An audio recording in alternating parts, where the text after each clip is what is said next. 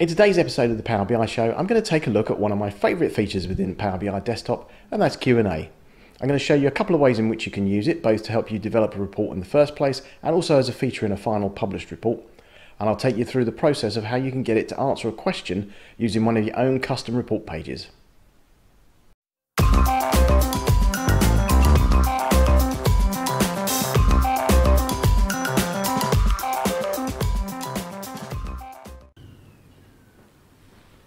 Before we dig into the detail, I just want to start by taking a quick look at how the Q&A feature has evolved in the Power BI Desktop since it was first added a little over a year ago. Now, although Q&A had been a feature in the Power BI service for a while, it didn't actually appear into the Power BI Desktop until December 2017. In preview and initially only available as an aid to report creation, gave you the ability to add visuals to your report just by asking natural language questions.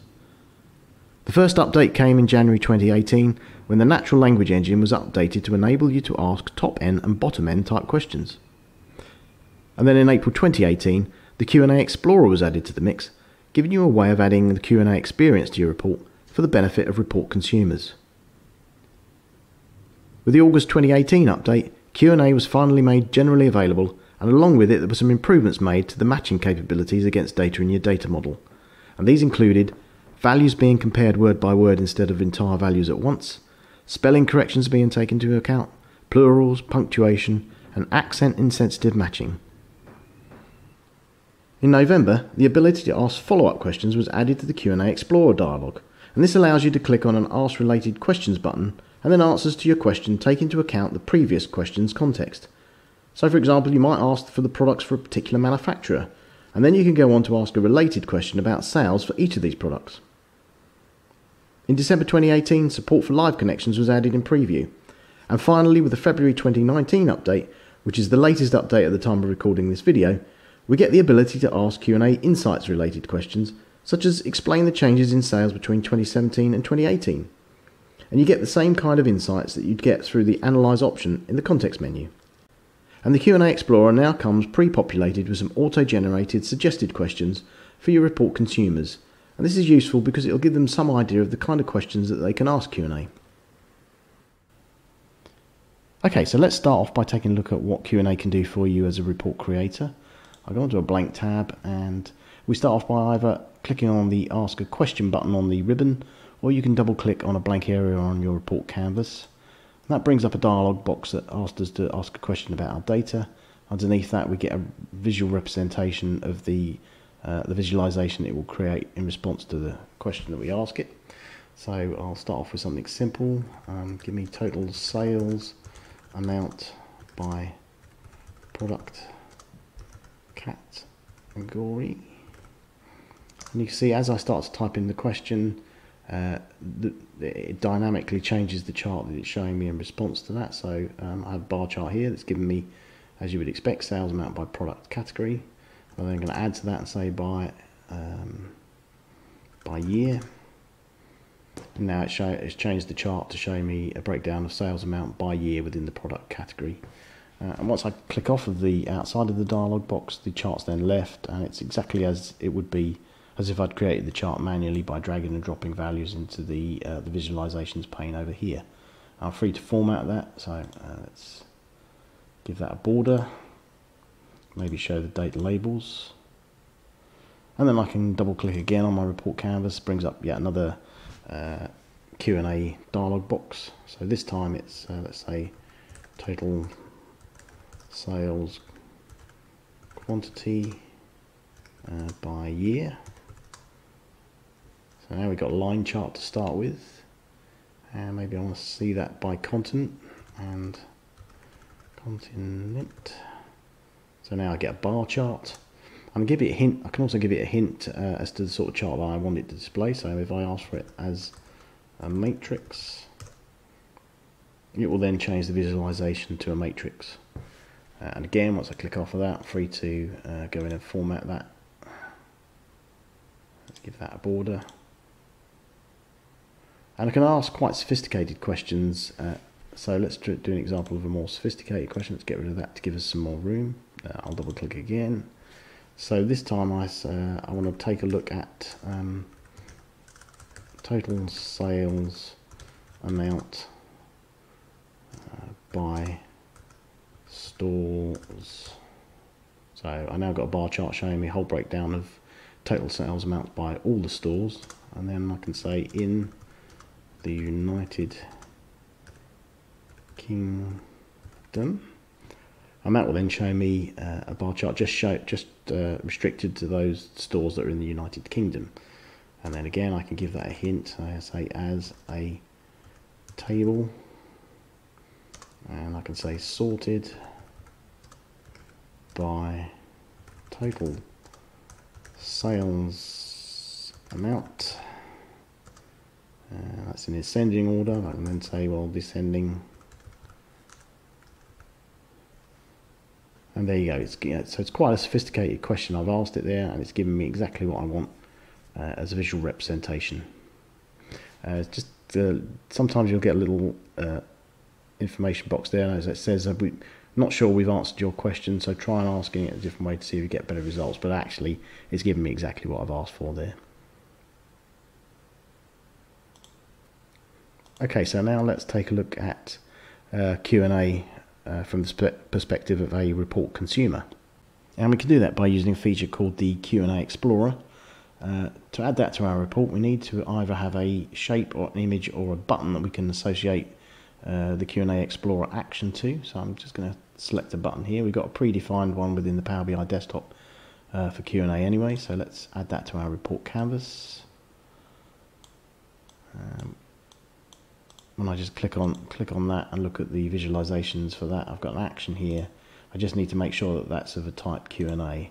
So as we've seen this before, where we had bookmarks, we would have had an action of bookmark, but this time we want it for Q&A. I'm just going to add a tooltip there as well. So ask a question. And move these out of the way for now. And then when I control click on that icon, that brings up my Q&A Explorer dialog box. So again, I can ask a question in here, so as we did before, so total sales amount by product category. Then one of the things we can do is, if this is a common question that's asked, we can add that to a set of predefined questions there by clicking on the add this question button. And if I save and close that and then reopen it, you can see that that's saved away there to be reused over and over again by our report consumers.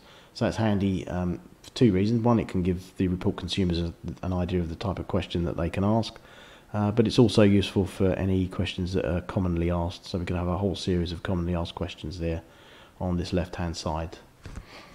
One other thing we can do is ask a related question. So I'll start off by typing total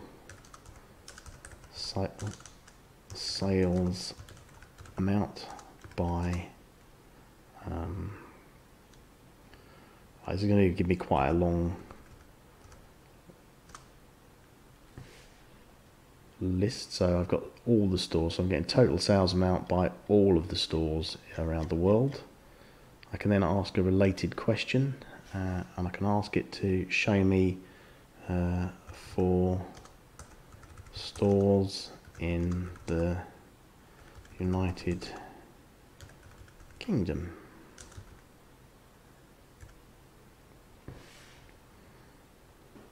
And then that's given me the total sales amount for each of the stores, but only restricted only those in the United Kingdom. And I can see my if I scroll down, I can see the original question I asked there, and then scroll that up and see what the related question is. So you can see there showing stores and total sales amount, where the channel name is store and the region country name that geographies are in is the United Kingdom. One of the nice features of the Q&A Explorer is you can actually get it to return one of your own report pages as an answer to a question. To do that, you need to set the Q&A option on a particular report page, and you need to give it some synonyms to work with. So let's show that in action here. Go onto this report page we have here. This is actually one of the tooltips we set up for an earlier video. If I go into the visualization, the page information for that report page, and we have an option here for Q&A. We need to turn that on, and then I need to put some words in here that it will associate with your question. So when you use those words in one of your questions, it will know to start using this report page as an answer. So this particular one we have here is for sales quantity. So if I type in sales quantity, and we give it a comma separated list, so if I put report test in there as well as another word, and then we go back, let's bring up our Q&A Explorer dialog. And so now when I start to type in, say, sales quantity, it brings back that report page as the answer, as the visualization, and we can actually give that some more questions, so that will filter that down. So maybe we say sales quantity for the United Kingdom, and I can also change the category there. So for computers, and it changes our report page dynamically to give us the answer to our question that we want there. So that's a really nice feature. Now, one thing I would have liked to have shown also today is in this video is how it returns insight questions in the Explorer. Unfortunately though, I can't get that to work at the moment. I've tried various things. I've tried using this report. I've tried to use the example report that they give in for the Power BI team that put out for the February update, and that didn't work. I've tried it on a couple of different machines as well, and that still doesn't work. So if I give you an example of what I mean there, let's go back into the Q&A Explorer dialog. Now what I should be able to do at this point is ask it to explain. So if I say explain the increase in sales amount for 2012 and 2013, it should actually come back now and give me some insights into that. Unfortunately, what it's doing is giving me a warning here. It says I can't find any insights in your data.